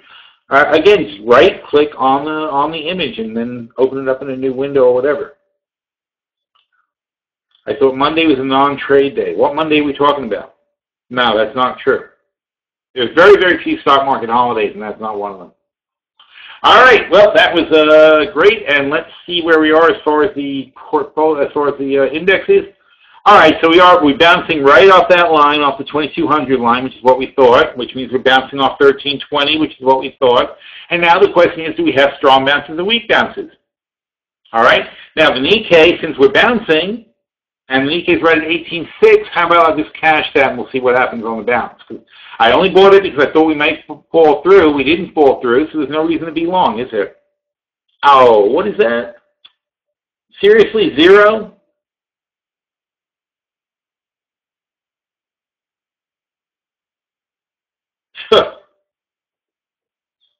Okay, I'm short. I got to buy to close. Nope, got to get out of it.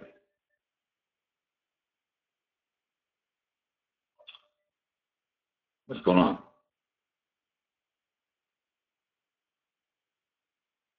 Oh, so let me, should be there. See if it even fills.